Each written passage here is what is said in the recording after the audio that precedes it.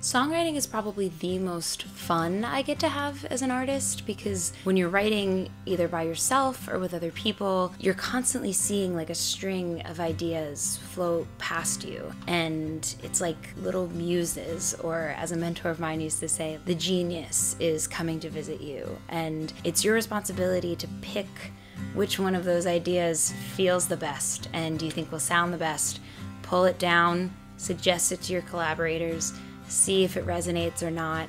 And if it resonates in the room, then it's super likely to resonate with your fans. So I'm really lucky that most of my songs came to me on days where I had already shown up every single day waiting for an idea to come, and I feel like a good one never came, and all of a sudden it was like it just appeared, and I was like, that one. Pulled it in, made a song from it. As both an independent artist and a songwriter, I love to talk about the fact that who you collaborate with is super important. I've had the fortunate experience of collaborating with people who I think are amazing and who have done my songs a lot of justice, and we've written some incredible things together.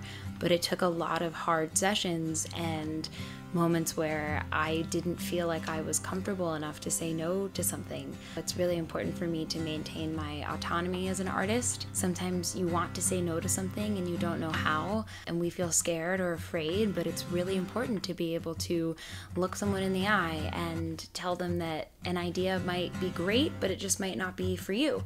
And maybe you can offer an alternative solution or something else to try and see if you're a compatible fit for working together. And if you're not, that's totally okay. And it's really important to know that you can leave a situation or feel like you don't need to continue working with someone who might not fit your project. That's perfectly fine, as long as everybody's kind and amicable. I think we unfortunately spend a lot of time thinking that we need to fit into somebody else's box or be someone that somebody else wants us to be. The reality is that who we are is amazing. If I was going to try to be anybody else's artist, then I wouldn't be me. I think what I have to offer, just like what any other artist has to offer, is unique and special and shouldn't be stifled by somebody else's opinion. You don't have to fit inside of their box.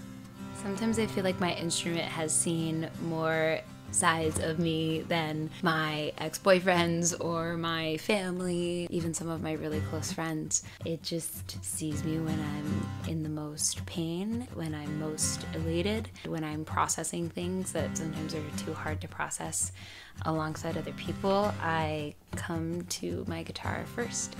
I'm excited. I feel excited for the world to hear it, for people to roll down their windows and jam to this in the car when they're feeling like, screw you and all the other people who have ever made me feel less than who I am.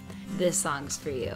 One of my favorite things to do is to think about my ex's face when he realizes the song is about him. It's the best feeling.